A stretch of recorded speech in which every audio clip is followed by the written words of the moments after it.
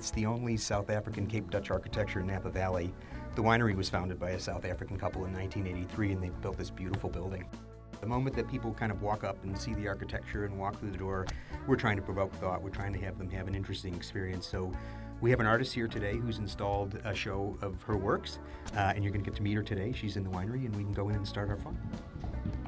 Rene Schuler is a Chicago-based artist working in multimedia techniques. This show is called Cameo. I sculpt the figures onto the canvas, kind of in the same way that cameos were created. They were sculpted. But also because I have several different styles of work in this show, all of them sort of making a cameo appearance for the very first time.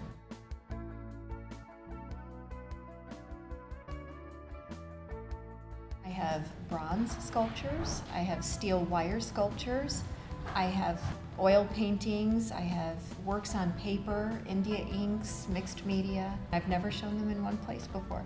I try to convey a sense of strength and peace and serenity, and I try to convey all of that through the technique. I only use a palette knife when I paint, and I apply multiple layers of paint, and I kind of apply it and I take it back and I scratch and hack at the surface just to create a bit of tension on there. Texture and combination of colours is a hallmark of Rene's work.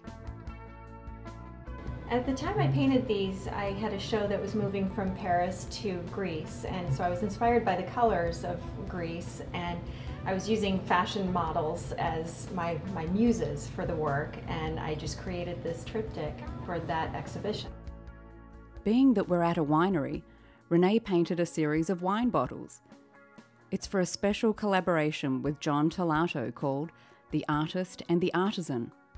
We were talking about her art and our art, ours being inside the bottle, hers being more visible. And so I thought maybe you could put some original works of art on the outside of the bottles. Our art will be on the inside.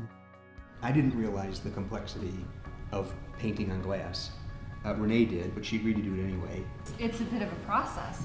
You have to etch the glass, and then I used a self-etching primer to go on next, and then it's just multiple layers of acrylic paint, and then varnish. A focal point of the show is a large canvas called Hope. Rene says she paints in an abstract style. Rene curated the show and chose where she wanted to display each work of art. John's family, his father Antony and brother Bill, have owned Chimney Rock since 2004. Both his grandfathers began as wine retailers in Chicago.